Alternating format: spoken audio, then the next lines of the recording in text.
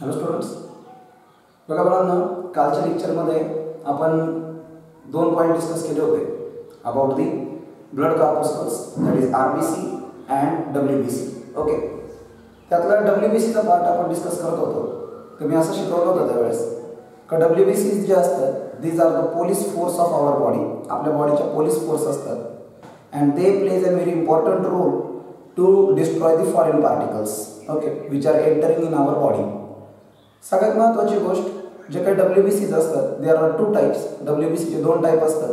One is called as a ग्रॅन्युलोसाइट and another one is called as a ग्रॅन्युलोसाइट. Okay, so first thing, today's lecture we have to discuss about the granulocytes and agranulocytes. Okay, तर बघा मुलांनो, पहिली गोष्ट आपण डब्ल्यूबीसीचं पाहणार आहे, that is first type ग्रॅन्युलोसाइट. ग्रॅन्युलोसाइट आपण कशाला बोलतो मुलांनो? The डब्ल्यूबीसीज whose cytoplasm contain a granule like structure. अशा डब्ल्यूबीसी की ज्यांच्या सायटोप्लाझममध्ये ग्रॅन्युल लाईक स्ट्रक्चर आहे त्याला आपण जनरली काय बोलतो?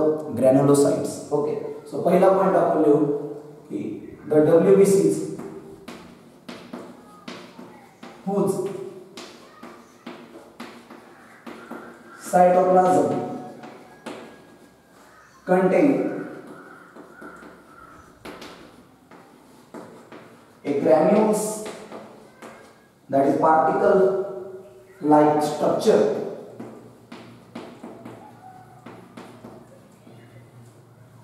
called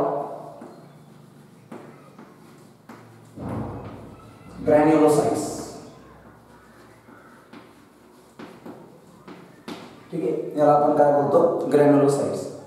सगळ्यात महत्त्वाची गोष्ट पाहणं, जे काही ग्रॅन्युलोसाइट्स असतात they are about 72% of total WBC.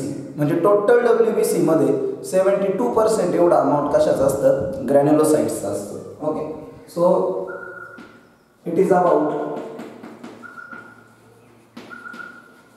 72% of total WBC. Total WBC चे 72% अमाउंट कशाचं असतं? दॅट इज ग्रॅन्युलोसाइट्सचं असतं. ठीक, नेक्स्ट थिंग समजा आपण डिस्कस केली बघा, तर जे ग्रॅन्युलोसाइट्स असतात, दीज ग्रॅन्युलोसाइट्स आर प्रोड्यूस्ड बाय और produced from A मायलॉइड stem cells of the bone marrow. Bone मॅरोच्या ज्या काही स्पेशलाइज मायलॉइड सेल्स आहेत, ओके, बोन मॅरोच्या ज्या स्पेशलाइज मायलॉइड स्टेम सेल्स आहेत त्याच्यापासून कशाचं फॉर्मेशन होतं? ग्रॅन्युलोसाइटचं फॉर्मेशन होतं. आता स्टेम सेल काय असतं मुलांनो? Stem sale is one type of a टोटिपोटंट sale. Okay, त्या टोटिपोटंट सेल असतात. टोटिपोटेन्सी आपण 11th शिकलेली एक टर्म आहे की टोटिपोटेन्सीमध्ये आपण असं बोललो होतो की it is ability of single sale to divide, redivide and differentiate into whole organism. Generally एका सेल पासून अख्खाच्या अख्खा जर ऑर्गन तयार होत असेल तर त्याला आपण जनरली काय बोलतो? टोटिपोटेन्सी ॲबिलिटी असं बोलतो. ओके, तर या ज्या स्टेम सेल्स आहेत, दॅट इज मायलॉइड सेल्स, ओके, ह्या बोन मॅरोच्या, याच्यापासून कशाचं फॉर्मेशन होतं? ग्रॅन्युलोसाइटचं फॉर्मेशन होतं. सगळ्यात महत्त्वाची गोष्ट आहे का ज्या ग्रॅन्युलोसाइट बनतात, ओके, बनतात कशापासून? मायलॉइड सेल्स पासून. मायलॉइड सेलमध्ये सेल डिव्हिजनची ॲबिलिटी आहे.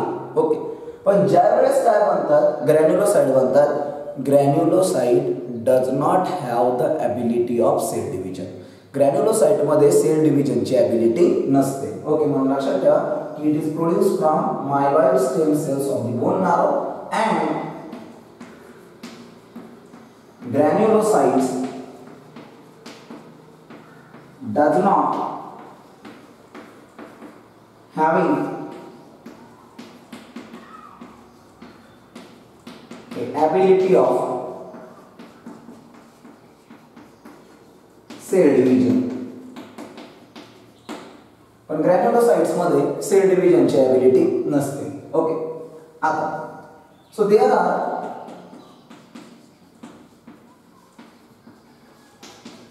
3 type of WBCs. Belonging to ग्रॅन्युलोसाइट्स, म्हणजे 3 WBCs आहेत का ज्या ग्रॅन्युलोसाइट्स मध्ये बिलॉंग करतात. ओके, एक that is a neutrophil, second that is a eosinophil, and third that is a basophil. Neutrophil, eosinophil and basophil ही जी नाव आहेत बाळांनो, ह्या WBC ला जे न्यूट्रोफिल, इओसिनोफिल, बेसोफिल ही जी काही नेमिंग आपण केलेली, it is depending upon the ability of their staining okay properties. Okay, हे त्याच्या स्टेनिंग ॲबिलिटीमुळे, म्हणजे अशा काही WBCs आहेत का ज्या WBC फक्त न्यूट्रल डायनेच काय होऊ शकतात, स्टेन होऊ शकतात. मग ज्या WBC चा सायटोप्लाझम न्यूट्रल डायने स्टेन होत असेल त्याला आपण न्यूट्रोफिल बोलतो. काही WBCs असे असतात का ज्यांना स्टेन करण्यासाठी बेसिक डाय वापरावी लागते. मग त्यावेळेस आपण काय वापरतो, दॅट इज बेसिक डाय जर वापरली गेली असेल, फॉर एक्झाम्पल मिथिलीन ब्ल्यू सारखी, तर दिस WBC is called as a basophil. आणि जर आपण ॲसिडिक डाय वापरत असेल, okay, that is for example eosin, तर तिला आपण एक तर इओसिनोफिल बोलतो किंवा it is also called as a ॲसिडोफिल. ठीक आहे, म्हणून ही गोष्ट लक्षात ठेवा की ह्या 3 आपल्याकडे काय ग्रॅन्युलोसाइट्स आहेत. आता सगळ्यात महत्त्वाची गोष्ट, हे जे काही ग्रॅन्युल्स आहेत, ओके, हे जे काही ग्रॅन्युल्स आहेत ते ग्रॅन्युल्स ॲक्च्युअल कशाचे आहेत. ओके, सो रिमेंबर दिस ग्रॅन्युल्स आर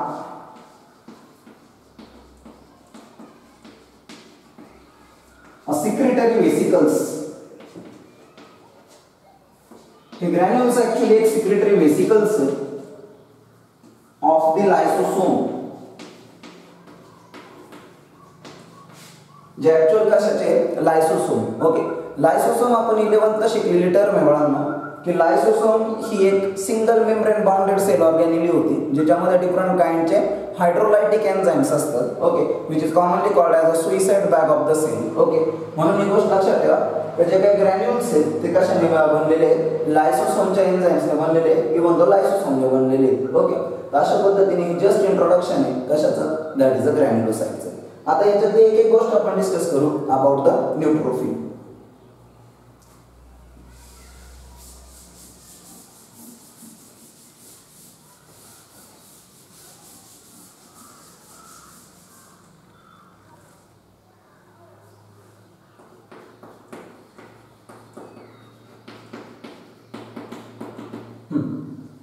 आता लक्षात द्या बाळांनो, पहिली जी काय आपण ग्रॅन्युलोसाइट इथे डिस्कस करणार आहे, it is a neutrophil. Okay, neutrophil जी सगळ्यात महत्त्वाची गोष्ट, इट इज मोस्ट अबंडंट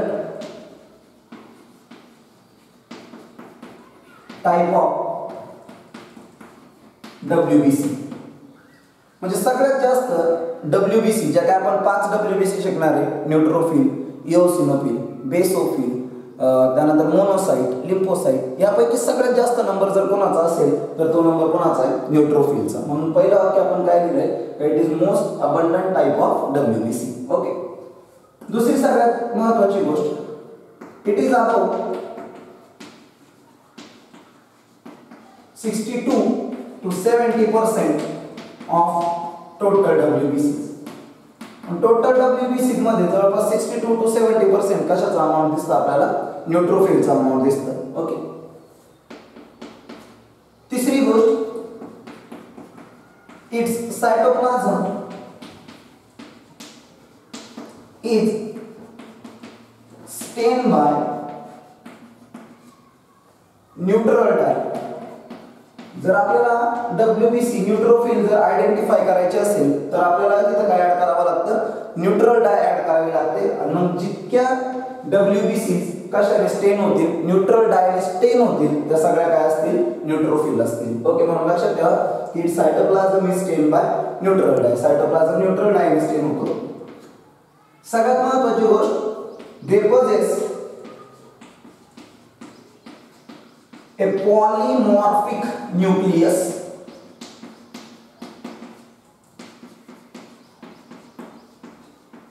ठीक, याच्यामध्ये काय प्रेझेंट असतं, पॉलीमॉर्फिक न्यूक्लियस प्रेझेंट असतो. ठीक आहे, पॉलीमॉर्फिक न्यूक्लियस म्हणजे it consist of 3 lobe nucleus, 4 lobe nucleus, 5 lobe nucleus, असं वेगवेगळ्या शेप मध्ये ओके लोब मध्ये आपल्याला काय ऑब्झर्व होतं, न्यूक्लियस ऑब्झर्व होतो. ओके इन ब्रॅकेट लिहितो वाटलंच तर आपण, that is 3 to 5 lobed nucleus.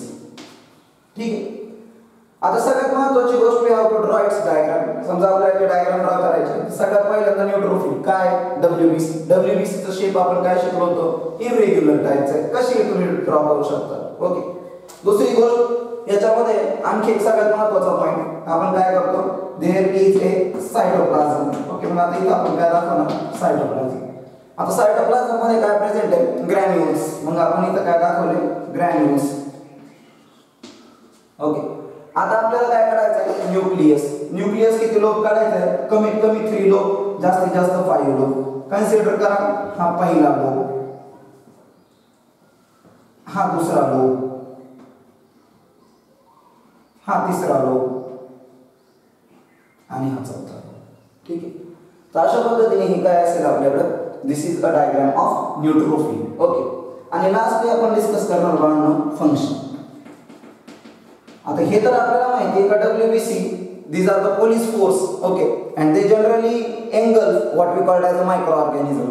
मग सिंपल गोष्ट आहे, सगळ्यात जास्त नंबर कोणाचा आहे, न्यूट्रोफिलचा. मग सगळ्यात जास्त फॅगोसाइटिक रोल कोण प्ले करणार, न्यूट्रोफिलच प्ले करणार. म्हणून आपण इथे लिहिणार की they are phagocytic in a function. ठीक आहे. न्यूट्रोफिल्स काय असतात, फॅगोसाइटिक असतात फंक्शन्स मध्ये. ओके. आणखी एक गोष्ट लक्षात ठेवा, तुम्ही ही टर्म कधी ऐकली असेल, दॅट इज अ पस. पस ही जी गोष्ट आहे, ओके म्हणजे समजा एखादी आपल्याला इंजुरी झाली, ओके काही कालावधीनंतर त्याच्यामध्ये एक व्हाईटिश येल्लोइश व्हाईट कलरचं थोडंसं एक काय डिपॉझिट होतं, फ्लुइड डिपॉझिट होतं. ओके. ते येल्लोइश व्हाईट जे फ्लुइड असतं, दिस is commonly called as a पस. त्याला आपण काय बोलतो, पस. ओके. मग पस मध्ये काय काय असतं, पस कंटेन न्यूट्रोफिल. पस मध्ये तुम्हाला न्यूट्रोफिल सापडतील. दुसरी गोष्ट डेड मायक्रोब्स, म्हणजे त्या न्यूट्रोफिलने किल केलेले मायक्रोब्स सापडतील. अँड डॅमेज टिश्यू, आणि जिथं इंजुरी झाली तिथं टिश्यू डॅमेज झालेलाच असेल, मग ते डॅमेज झालेले टिश्यू सुद्धा तुम्हाला तिथं सापडतील.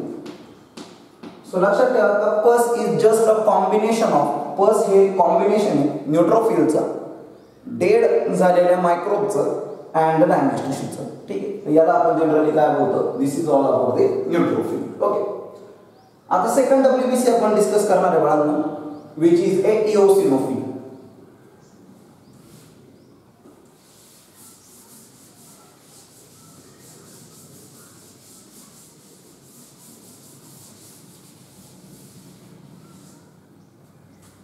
Now here we can discuss eosinophil, which is also called as acidophil.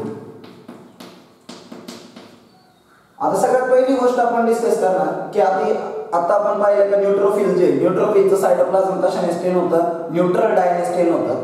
तसं जे इओसिनोफिल आहे ह्याचं सायटोप्लाझम कशाने स्टेन होणार, ऍसिडिक डायने स्टेन होणार. म्हणून आपण पहिला पॉइंट लिहिणार, its cytoplasm is stained by acidic dye called eosin. ठीक आहे. ती इओसिन जी ऍसिडिक डाय वापरली जाते, इओसिनोफिलचं जे सायटोप्लाझम स्टेन होतं ते कोणती आहे, इओसिन. ओके. म्हणून तिला नाव दिलंय eosinophil.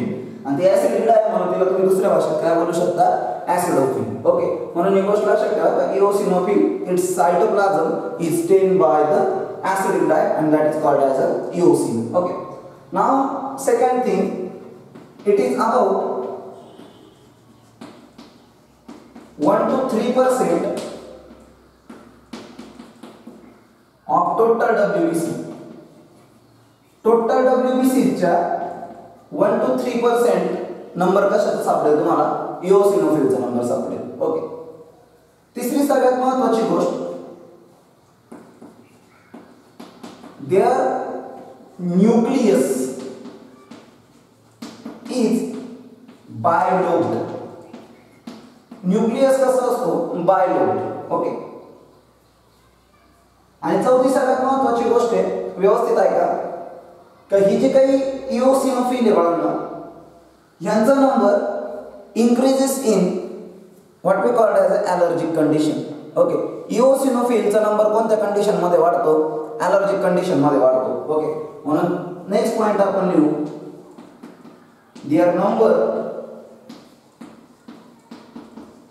Is increases in allergic condition. मग आता तुम्ही विचार कराल की ॲलर्जिक कंडिशन मध्ये यांचा नंबर का वाढतो? एक सिंपल गोष्ट लक्षात ठेवा बाळांनो, ॲलर्जी एखादा फॉरेन सबस्टन्स बॉडीमध्ये आल्यानंतर सुद्धा होऊ शकते. बरं, ॲलर्जी फक्त फॉरेन सबस्टन्सची म्हणजे कुठल्याही फॉरेन सबस्टन्सची असू शकते, म्हणजे पुढची पण काही ना ॲलर्जी असते. ओके. आणि फॉरेन पार्टिकलची सुद्धा काय होऊ शकते? ॲलर्जी होऊ शकते. ओके. मग त्या ॲलर्जिक कंडिशन म्हणजे ती ॲलर्जी का क्रिएट होते? पहिल्यात सगळ्यात महत्त्वाची गोष्ट लक्षात घ्या, ॲलर्जी त्याच वेळेस क्रिएट होते when a mast cell become overactive. mast cell ज्या वेळेस काय होतात? ओव्हरऍक्टिव्ह होतात. त्यावेळेस mast cell ब्लड मध्ये एक्सेसिव्ह अमाउंट मध्ये काय रिलीज करतात? हिस्टॅमाइन रिलीज करतात. ओके. त्याच्यामुळे काय होतं का जे काही ॲलर्जी हिस्टॅमाइन एक्सेसिव्ह अमाउंट मध्ये झाल्यामुळे ॲलर्जिक सारख्या कंडिशन्स क्रिएट होतात. मग यांच्या अपोजिट आपली इओसिनोफिल काय करते? आवर इओसिनोफिल हॅविंग ए अँटी हिस्टॅमाइन प्रॉपर्टी. इओसिनोफिल मध्ये अँटी हिस्टॅमाइन प्रॉपर्टी म्हणजे कुणाच्या अगेन्स्ट प्रॉपर्टी आहे? हिस्टॅमाइनच्या अगेन्स्ट प्रॉपर्टी आहे. and it plays an important role in detoxification. Okay. आणि ती कशामध्ये मदत करते? डिटॉक्सिफिकेशन. ओके. आणि म्हणून या हिस्टॅमाइनच्या अगेन्स्ट आपल्या बॉडीला काय मिळालं पाहिजे? प्रोटेक्शन मिळालं पाहिजे. आपल्या बॉडीला ॲलर्जिक कंडिशन मध्ये खूप सारा डॅमेज अवॉइड ओके झाला पाहिजे. म्हणजे जे काही डॅमेज आपल्या बॉडीला होऊ शकतो कशामुळं? ॲलर्जीमुळं, तो होऊ नये म्हणून इथं कोणाचा नंबर वाढतो? इओसिनोफिलचा नंबर वाढतो. ही गोष्ट लक्षात ठेवा की there number is increases in allergic condition. इओसिनोफिलचा number allergic condition मध्ये वाढतो. मी काय सांगितलं लक्षात ठेवा का इओसिनोफिलचा नंबर ॲलर्जिक कंडिशन मध्ये वाढतो. ॲलर्जी कधी क्रिएट होते? ज्यावेळेस मास्ट सेल ओव्हर ऍक्टिव्ह होतात. मास्ट सेल काय आहे तुम्हाला माहिती आहे? ॲरिओलार कनेक्टिव्ह टिश्यू मध्ये मी ही गोष्ट तुम्हाला शिकवलेली.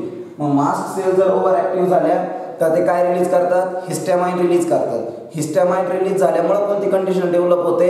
ॲलर्जी सारखी कंडिशन डेव्हलप होते. मग तिथं इओसिनोफिल काय काम करते? इओसिनोफिल अँटी हिस्टॅमाइन प्रॉपर्टी का दाखवते, म्हणजे हिस्टॅमाइनच्या अगेन्स्ट काम करते. आणि त्याच्यामुळं आपल्या बॉडीला जो डॅमेज कशामुळे झाला असता? ॲलर्जीमुळे क्रिएट झाला असता, तो डॅमेज आपल्या बॉडीला होत नाही. म्हणजे आपली जे काही इओसिनोफिल आहे हे आपल्या बॉडीला एका टाईपचं काय देतंय? प्रोटेक्शन देतंय. Okay. Now we have to draw it's diagram. आता आपला डायग्राम ड्रॉ करायची. सेम आपण WBCचा शेप काढणार. कसाही शेप तुम्ही काढू शकता. आम्ही व्हाईट, ठीक आहे. सेकंड सायटोप्लाझम आपण दाखवणार. त्याच्यात आपल्याला ग्रॅन्युल दाखवावे लागणार. आणि न्यूक्लियस कसा आहे? Bilobed. So just like a headphone त्याचा काय दिसतो आपल्याला? शेप. ओके. फंक्शन्स मी तुम्हाला ऑलरेडी सांगितलंय का दे शोज अँटी हिस्टॅमाइन प्रॉपर्टी. ओके. अशा पद्धतीने हा सेकंड आपल्याकडे काय होती बाळांनो? WBC that is a eosinophil. Okay. आता थर्ड टाइप आपण डिस्कस करणार आहे. हा, हे पण लक्षात ठेवा, जर इओसिनोफिलचा नंबर जर इन्क्रीज झाला than normal, then it is called as a eosinophilia. तर त्याला आपण काय बोलतो? इओसिनोफिलिया.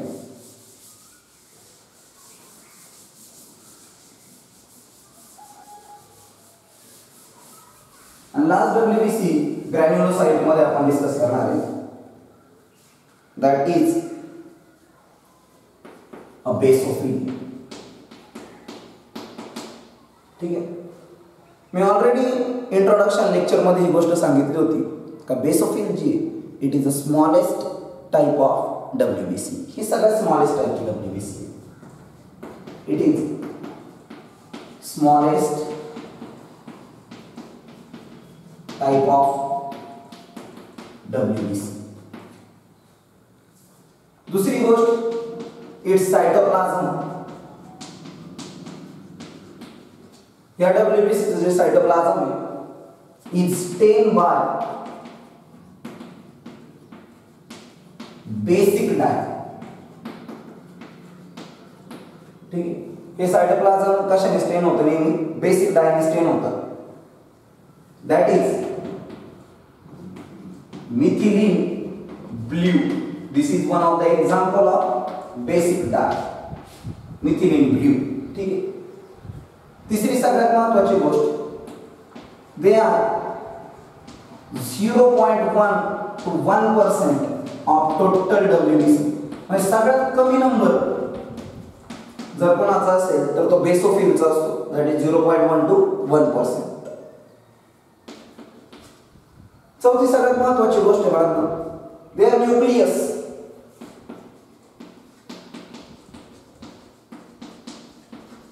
Is twisted. न्यूक्लियस मला ट्विस्टेड दिसेल ऑन डंबेल शेप किंवा कसा दिसतो? डंबेल शेप दिसतो. ओके. सगळ्यात महत्त्वाची गोष्ट, बेसोफिल जे they are non-phagocytic in a nature. हे non-phagocytic nature चे असतात आणि जसं इओसिनोफिलचा नंबर कोणत्या कंडिशन मध्ये वाढत होता, इओसिनोफिलचा नंबर कोणत्या कंडिशन मध्ये वाढत होता? दॅट इज ॲलर्जिक कंडिशन मध्ये वाढत होता. तसा basophil there number is increases during infection.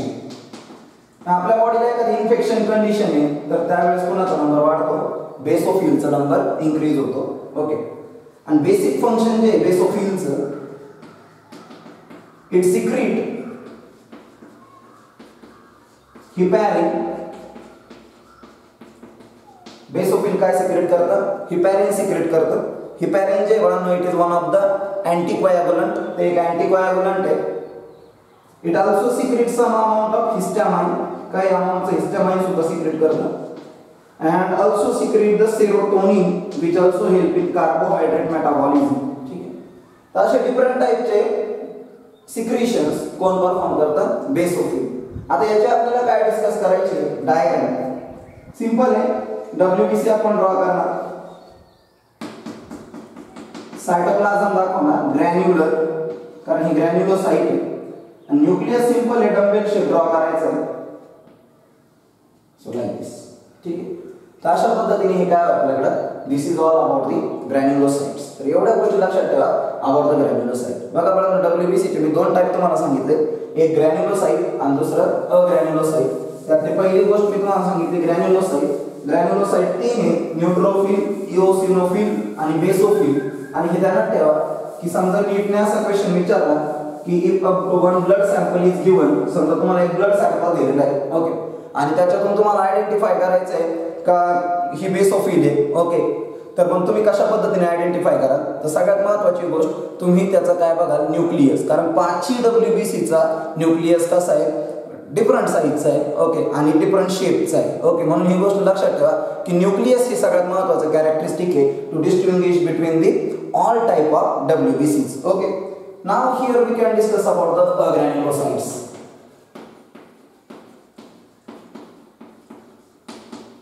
So granulocyte काय असतात बाळांनो? These are the WBCs whose cytoplasm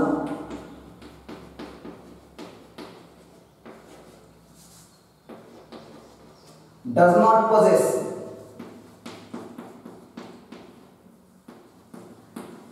a granules. या अशा WBC का ज्यांच्या सायटोप्लाझम मध्ये काय नसतं? ग्रॅन्युल्स नसतं. ठीक आहे. दुसरी गोष्ट, they are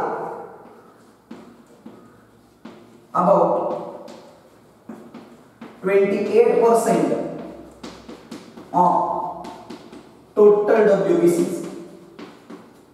कारण ग्रॅन्युलोसाइट किती होते 72%, मग राहिलेले 28% काय असणार अग्रॅन्युलोसाइट्स. ओके. दुसरी सगळ्यात महत्त्वाची गोष्ट, it is also produce from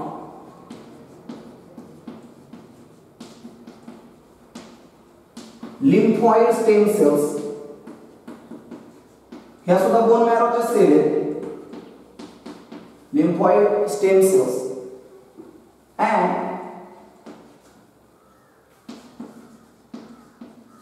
they have ability to divide. आणि ह्या इझिली काय होतात डिवाइड सुद्धा होतात. ओके. आता तिसरी सगळ्यात महत्त्वाची गोष्ट, they include two type of WBC.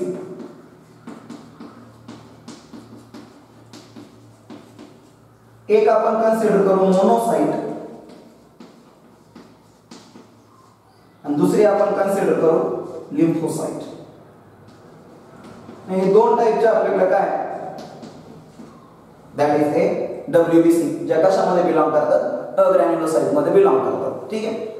आता एक एक गोष्ट आपल्याला याच्याबद्दल डिस्कस करायची about the monocyte and the lymphocyte. त्यातली पहिली गोष्ट आपण डिस्कस करू लिम्फोसाइट.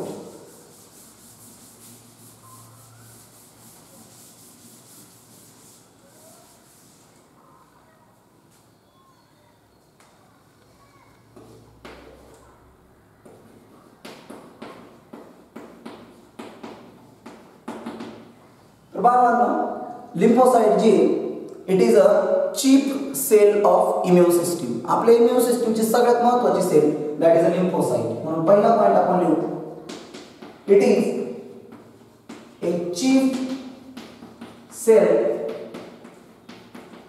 Of immune system. आपल्या इम्यून सिस्टीमच्या सगळ्यात इम्पॉर्टंट सेल जर कोणत्या असतील तर that is a lymphocytes. Okay.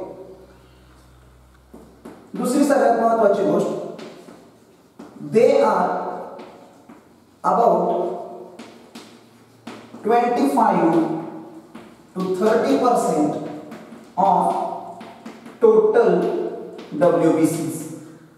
जवळपास यांचा अमाउंट 25 to 30% असतं. ओके. नंबर व्हॅरी होतो लक्षात ठेवा. आणि लिम्फोसाइटचा नंबर जितका चांगला असेल ओके तितकी इम्यून सिस्टीम चांगली असते. लिम्फोसाइटचा नंबर जर कमी व्हायला लागला तर इम्यून पॉवर वीक होत जाते. ओके. सो पहिली गोष्ट लक्षात ठेवा, it is a chief sale of immune system. He immune सिस्टीमची सगळ्यात इम्पॉर्टंट सेल आहे. आणि दुसरी गोष्ट मी सांगितलं की it is about the 25 to 30% of total WBC. Total WBC पैकी एवढा अमाउंट कशात सापडतो तुम्हाला लिम्फोसाइटचं सापडतं. तिसरी गोष्ट, दे पॉजेस ए स्पेरिकल न्यूक्लियस. ह्याच्यामध्ये जर तुम्ही न्यूक्लियस कन्सिडर केला तर स्पेरिकल न्यूक्लियस तुम्हाला दिसतो. आणि चौथी गोष्ट, they are of two types. आणि लिम्फोसाइटच्या बेसिकली दोन टाइप्स असतात. एक what we called as a T lymphocyte आणि दोन that is called as a B lymphocyte. आता ही गोष्ट लक्षात ठेवा, when T lymphocyte come in contact with foreign particle, just T lymphocyte कोणाच्या कॉन्टॅक्ट मध्ये येते फॉरेन पार्टिकलच्या कॉन्टॅक्ट मध्ये येते, then it form their clone. तर T lymphocyte तिचे क्लोन तयार करते, चार वेगवेगळ्या टाइपच्या सेल्स तयार करते. एक हेल्पर टी सेल, दोन किलर टी सेल, तीन सप्रेसर टी सेल आणि चार मेमरी टी सेल. आणि कोणाला रिस्पॉन्स करते फॉरेन पार्टिकलला रिस्पॉन्स करते. ओके. म्हणून ही गोष्ट लक्षात ठेवा की टी लिम्फोसाइट जी ज्यावेळेस कोणाच्या कॉन्टॅक्ट मध्ये येते फॉरेन पार्टिकलच्या कॉन्टॅक्ट मध्ये येते तर त्या फॉरेन पार्टिकलला किल करण्यासाठी ती चार टाइपच्या क्लोन तयार करते. Helper T sale, killer T sale, suppressor T sale आणि मेमरी टी सेल. म्हणून आपण असं बोलतो की ह्या ज्या काही लिम्फोसाइट्स आहेत it maintain a cellular immunity. कारण हे सेल तयार करून कोणाला मारतायत फॉरेन पार्टिकलला किल करतायत. म्हणून लक्षात ठेवा की lymphocyte maintain a cellular immunity. Okay. तसं B lymphocyte when come in contact with foreign particle, it first form a plasma cell. ह्या पहिल्यांदा प्लाझ्मा सेल तयार करतात and then plasma cell can form an antibody. आणि plasma sale नंतर काय तयार करतात? अँटीबॉडीज तयार करतात. ओके. आणि मग अँटीबॉडी कोणाला किल करते? फॉरेन पार्टिकलला किल करते. दॅट इज अँटीजेनला किल करते. ओके. आणि ही अँटीबॉडी एका टाइपचा फ्लुइड आहे. ओके. म्हणून आपण असं लिहितो की बी लिम्फोसाइट मेंटेन ह्युमरल इम्युनिटी. हे लक्षात ठेवा. ओके. फ्लुइड लेवलची जी इम्युनिटी आहे that is called as a ह्युमरल immunity आणि सेल लेवलची जी इम्युनिटी आहे that is called as a cellular immunity. Okay. म्हणून T lymphocyte can maintain cellular immunity and B lymphocyte can maintain ह्युमरल immunity. आणखी एक सगळ्यात महत्त्वाची गोष्ट, हे जे टी लिम्फोसाइट आहे they are form in a bone marrow. T lymphocyte bone marrow मध्ये बनतात but matured in a thymus. पण मॅच्युअर्ड कुठे होतात? थायमस मध्ये होतात. तसं बी lymphocyte form in a bone marrow, बनतात सुद्धा बोन मॅरो मध्येच and matured in a bone marrow. आणि मॅच्युअर्ड सुद्धा कुठे होतात? बोन मॅरो मध्येच. ठीक आहे. डायग्राम एकदम सिंपल आहे. WBC तुम्ही कसाही शेप ड्रॉ करा, सायटोप्लाझम दाखवा, पण ग्रॅन्युल्स दाखवा नका कारण ती अग्रॅन्युलोसाइट आहे. आणि तुम्हाला न्यूक्लियस कसा दाखवायचा आहे? स्पेरिकल दाखवायचा आहे. फंक्शन्स ऑलरेडी आपल्याकडे आलेले आहे. पहिल्याच पॉईंटमध्ये ऍक्च्युअली फंक्शन आहे. ठीक आहे. इथं पण तुमच्याकडे फंक्शन्स आहेत. ओके. तर अशा पद्धतीने पहिली आपल्याकडे काय होती? अग्रॅन्युलोसाइट that is the lymphocyte. Okay. And latter on we can discuss a last अग्रॅन्युलोसाइट that is a monocyte.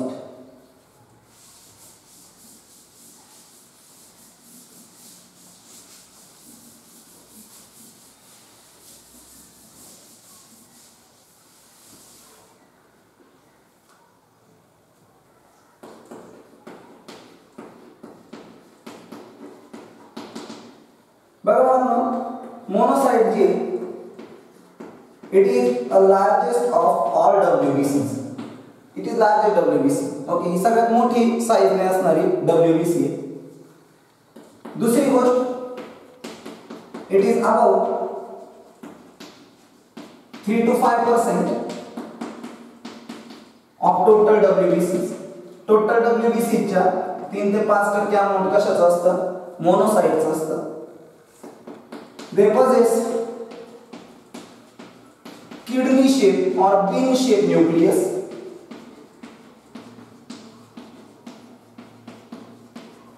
Nucleus एक तर किडनी शेप असतो किंवा बीन शेप असतो. चौथी सगळ्यात महत्त्वाची गोष्ट आहे, when monocyte come in contact with foreign particle then their size get increases. तर त्यांच्या साइज मध्ये एनलार्जमेंट यायला सुरुवात होते. And these are commonly called as a macrophages. Okay. So खाली असं लिहू आपण, at the site of infection जिथं फॉरेन पार्टिकल्स सापडू शकतात, monocyte get enlarged.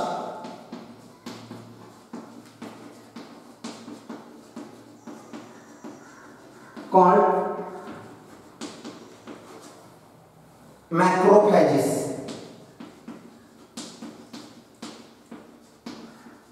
And remember, they are phagocytic in nature.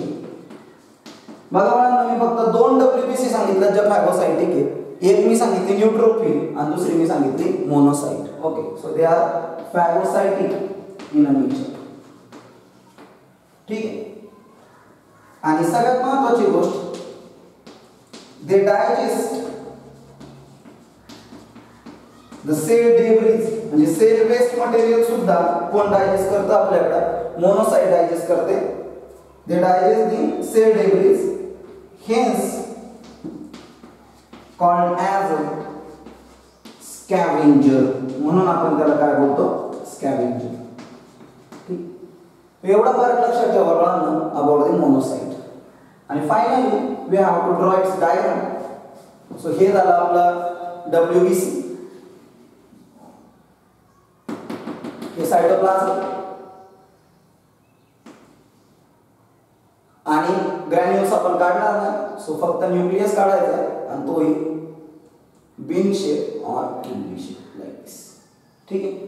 तर अशा पद्धतीने काय होतं बाळांनो आपल्याकडे, these are the types of WBCs.